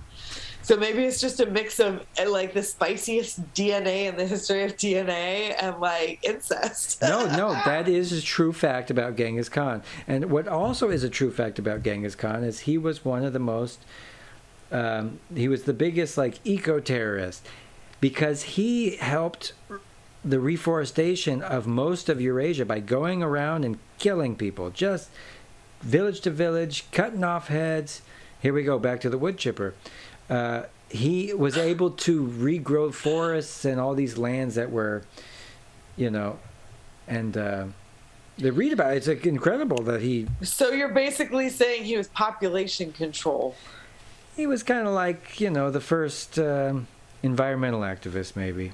The first weed whacker for humans. Yeah. I mean, fuck, man. That guy killed everybody. Yeah. He didn't care. He didn't give a fuck. The Mongolians. How did Genghis Khan die? Do you know? I think old age. I can look it up. Oh, I think I want to look it up. Genghis Khan. Everybody out there, now's your chance to look up how Genghis Khan died. Follow along with us.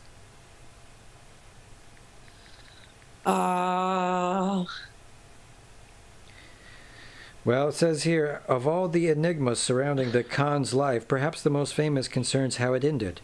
The traditional narrative says he died in 1227 from injuries sustained in a fall from a horse, but other sources list everything from malaria to an arrow wound in the knee. Well, isn't history fascinating, folks? Listen. This is why we don't believe Bibles. Yeah. That is ambiguous as fuck. Could have been he choked on chicken bone. Could have been he was killed by an angry mob. So wait, what was his age? Did we see? I didn't see it. What was the age in that time? Oh, Jesus Christ, that was... Born, so 1162 to... So he lived about 60 years. Unbelievable. Yeah, had a good run. That's pretty long for his epoch. Well, if you see some of the land in Mongolia, you realize that it was, you have to go conquer other places. There's just not... Unless you want to live in a yurt in the wind... But I mean, now Mongolia is one of the wildest places where there's... People pay a lot of money to go live in yurts in the wind these days. Right. Rich billionaires go to Mongolia to... Oh, God. Calm down. Jesus, save your voice. But yeah. Yeah. I'd go there. I'd go to Mongolia. I'd ride a horse and live in a yurt in the wind. And you'd probably suffocate. Yeah. Because your lung capacity isn't... Oh, that's more like the mountain people, right? Yeah. Is all Mongolia like that? No. No, I think it's high. It's high desert, but it's not that high. High desert. That's such a beautiful, like... The high desert. I remember hitchhiking through the high desert for the first time ever and thinking... At night? Oh, you mean like in Arizona? Well, yeah, you'd go to the high desert. Yeah, anywhere in the West, too, especially, you'd say... Well, it's fine. It's the desert. It's really hot, and tonight it'll be fine. It'll cool off. It'll be really nice. So cold. It's so fucking cold. It's so cold. So everybody out there... It's the coldest I've ever been. Was falling asleep without enough covers in fucking Arizona. That shit was cold. Yeah. Common misconception, y'all. Do not forget to pack a sleeping bag. Yo, we had 2 sleeping bags, and we zipped them into one big one, and Alyssa and I cuddled and just fucking shivered and changed cuddle positions when one part of our bodies would get too cold. It was just... And then we realized we were like at some rest stop that had like a snake, like copperhead warning. It's like scorpions and copperheads, like warm places. And I was like, cool, on this very cold evening, we are the warmest things in a copperhead's reach. Sucks. So I was like afraid to touch my toes at the bottom of my sleeping bag. Yep. It sucked. I remember I woke up in the morning and my eyes were so cold that my vision was blurry. They felt like tiny little marbles, frozen little marbles in my head. Oh my God. I was cold. It was very, very cold. You got what doctors would describe as cold eyes. She's got cold eyes. Cold eyes. There was a thing in Mexico is that you had to keep your shoes folded over in such a way that a scorpion wouldn't crawl in there. But yep. I took that. Shit'll get in your boot. I took that seriously. I've never seen a live scorpion in the wild, but I have seen a tarantula. Is the closest you got to the tropics New Orleans? No, and I'm going back soon too. So there's an island off the coast of Madagascar called La Réunion. It's French territory. I know it. Okay. I'm going there, and I went there. So I went there and played a concert in 2020, October 2020, and it went really, really good. It was like so much fucking fun. So they invited us back 2 nights in a row at the outdoor amphitheater. And we're going there for 2 weeks again. Girl, as a whole band. Where you want to be. It's fucking probably the dopest show I've ever been booked to play. I mean, it was really good when I did alone, but I'm going back with my light show and my fucking new band. It's going to be so good. It's going to be so good. I'm so fucking excited. Dude, and that's we leave on May 10th, so that's really soon. That's going to change your life. That's the one. I mean, ooh, I'm sorry.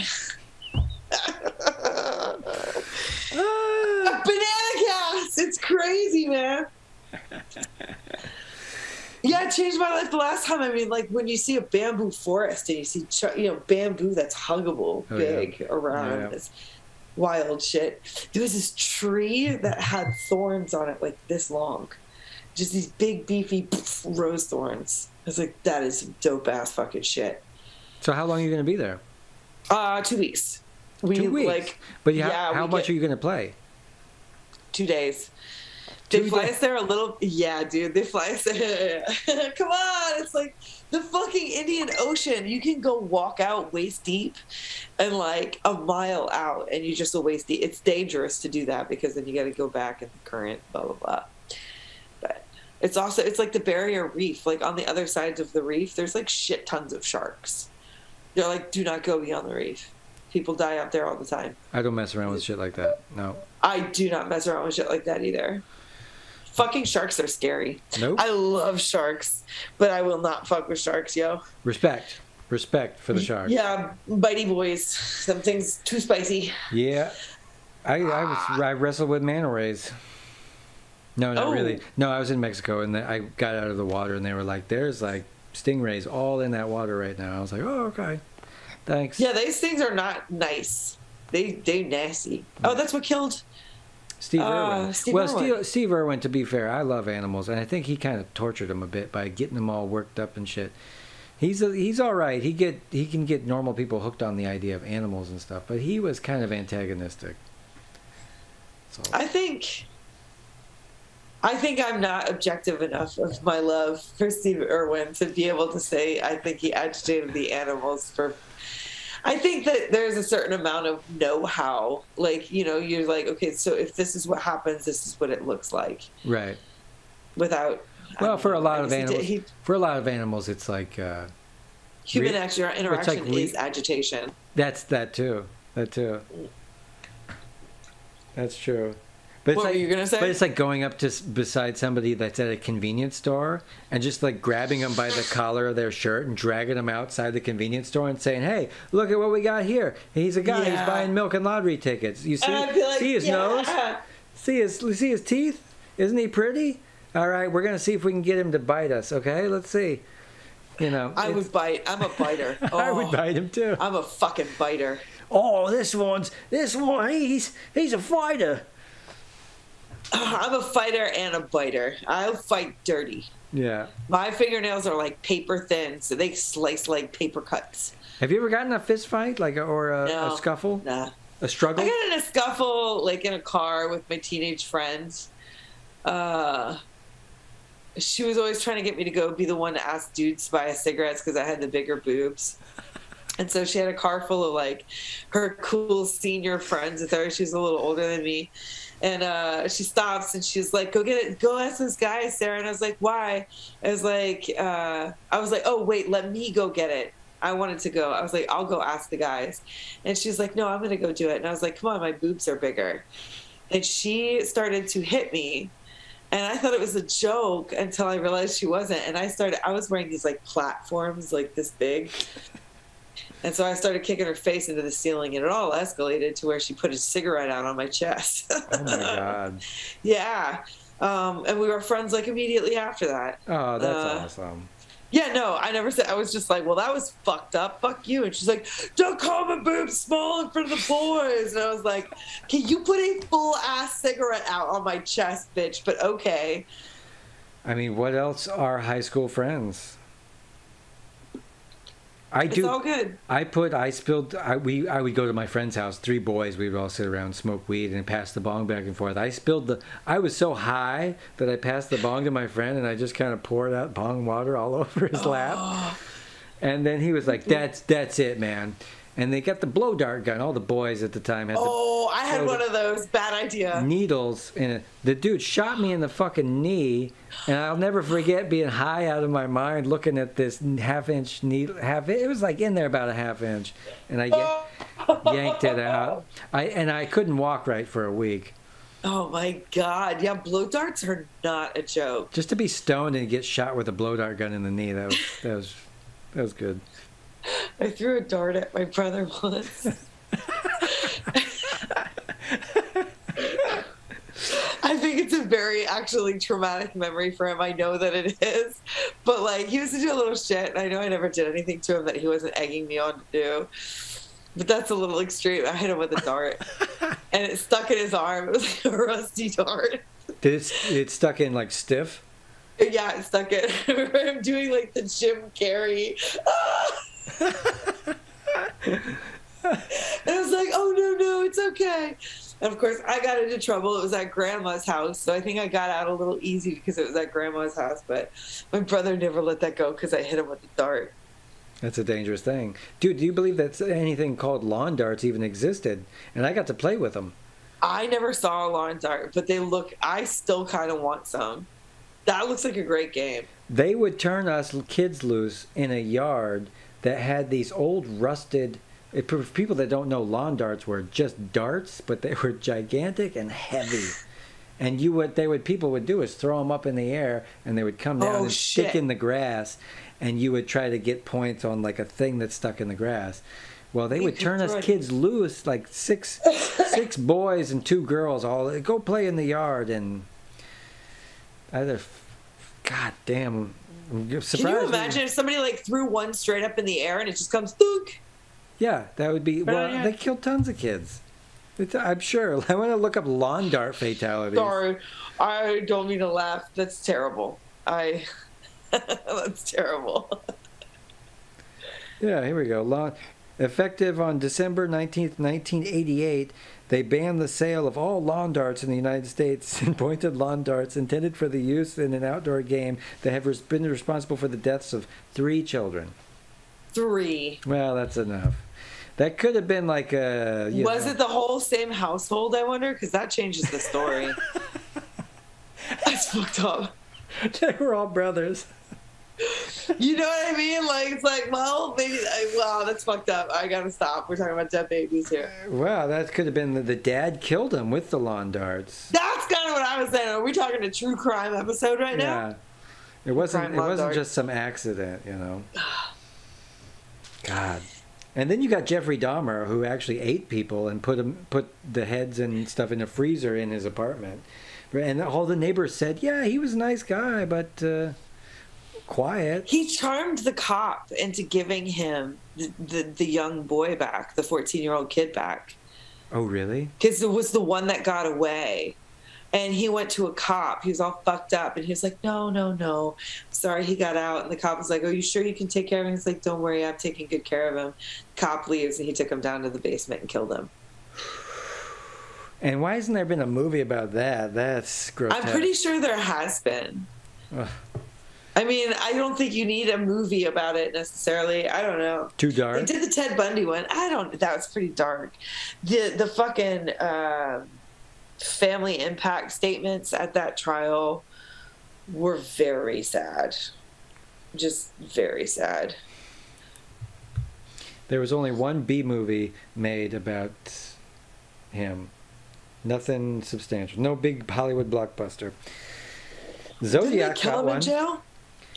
Yes, I haven't watched the Zodiac one yet. I can't believe they didn't catch him. Yeah. Didn't they think they knew who he was, though? I kind of don't know anything about it, to be honest. Well, they have lots of theories. They thought it was actually another guy that got arrested later who thought it might have been him as well. But, I don't know. No, they didn't catch him. Some people think it's the guy that disappeared out of the plane. You know what I'm talking about? No, who? It was like apparently some guy that just like straight up disappeared out of a plane. He jumped out of it? They don't know. But he was like never found. I don't know the full story, but it was like some sort of like crazy espionage shit where this man straight up definitely lived but disappeared. Yeah. And they think it was him. But I think it's been debunked. I love the stories where people that like when they try to get away or they get away for a long time, where do they go and what kind of life do they lead at that point? The Alcatraz guys? Yo, I'm not even mad. Like, I would do anything to know what those Alcatraz dudes did with the rest of their life. So they basically got out of Alcatraz. They broke out of Alcatraz using a raft made of their own clothes that they made, like, inflatable. And I saw the made-for-TV movie when I was a kid, and I was like, this is awesome. Wow. Yeah, I remember watching several specials on them and being like, interesting. Respect. Yeah, kind of, because you're like, you kind of, in the end, this is one of those stories where you root for them. The guys that got away from the impermeable prison. Yeah. There is a great flick that just came out starring the kid that played Harry Potter, and he breaks out of a South African prison. And during apartheid, because he was like an activist, and it's based on a true story, that he was an activist against apartheid, and he got locked up for, whatever. They locked him up for a fucking long time, and they broke out. They made some like wooden keys and shit. You got to see the flick; it's good. Everybody out there too, check it out. It's called Pretoria, because that's where it takes place. But I have a couple of friends who've been in another country when there's been a coup. Really? Yeah. My management team, if I'm not mistaken, I don't remember where, they all had to get the fuck out of a place because there was like a coup. Ooh. And then I met this guy when I first started coming here. He's a videographer. Shame on me for not remembering his name. He was a very nice man. He had gone down to the Congo to do some sort of like filming documentary. I don't really remember why he was there. But while he was in the hotel, there was like a change in government.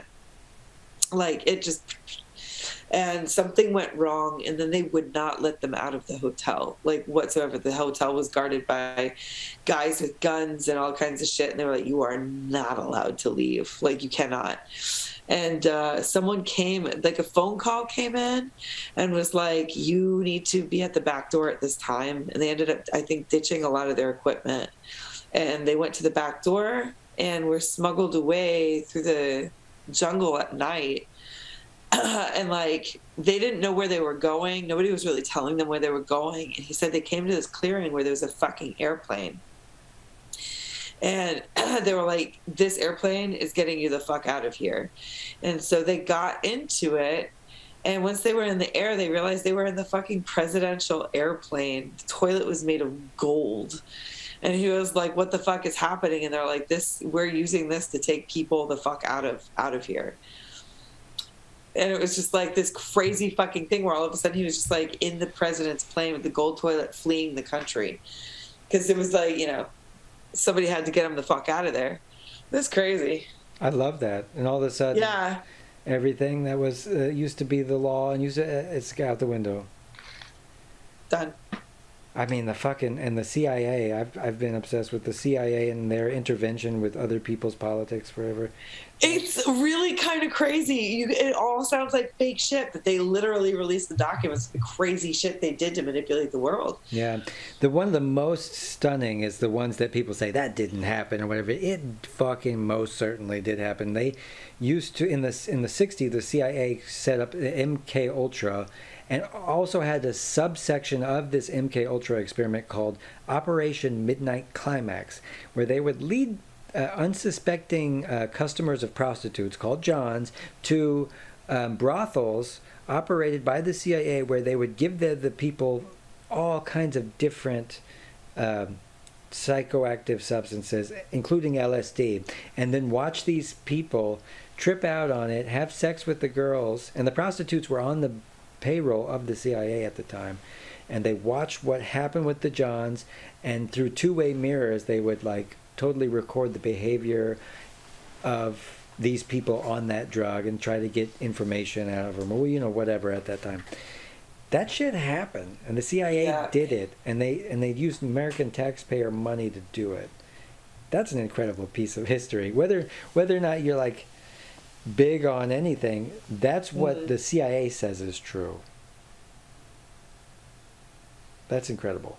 That's fucking...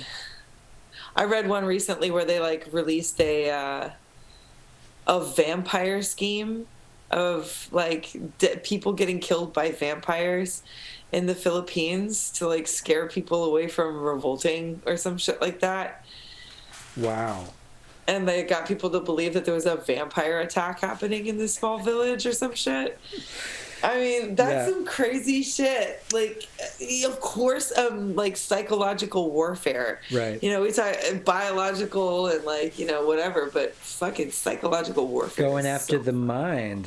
Well, and Yeah, dude. they also, in the 90s, when there was all this popularity with the X-Files and UFOs came about and people started seeing UFOs and everything, it came out that the CIA was leaking documents that was... they leaked documents that showed that they were purposefully spreading this information about aliens and UFOs to try to just take the credit away from like any experimental aircraft that they were working on at that time, just as like a ruse.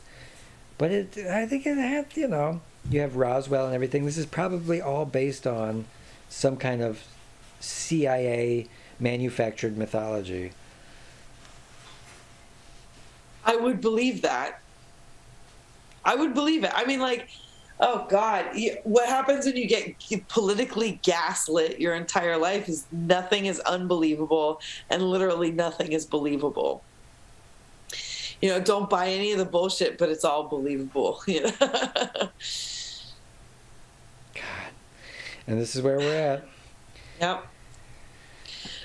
May I get another quick pee break? Yeah, let's... I don't know. So anyway, everybody check out her tour schedule. Sarah McCoy.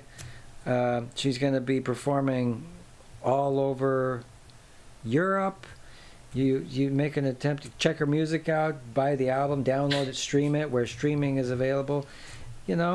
I have a new single coming out at the end of June. There you go. Check her music Called out. Just Because. And it's different. It's something different. Okay. Listen to her stuff and then tell a friend, because it's good music from good people who have good stories, not just like pop garbage. It's good stuff. I mean, pop. I might be pop garbage. I might be pop garbage now. I don't know. No, kind you're of a fine. pop album. No, Okay. you're fine. Yeah, you're going to be a superstar. The more you practice. But we're going to save that voice. Save the voice. Got it. Save it. Don't scream at too many people. Don't give them. Tell them to. No dealing out my justice and revenges. No, you call me. I'll do it. I'll put them in the wood chipper. Get out the fucking wood chipper, bruh. Is that where we're going right now? You gonna put me in the wood chipper? That's going to be the name of this episode, with the wood chipper. Wood chipper, please. Perfect. Well, wave goodbye. Perfect. Wave goodbye to the people in TV land. Bye bye, TV lands. Hope you enjoyed my potato head. I potatoed. I was like, oh, okay. All right, bye.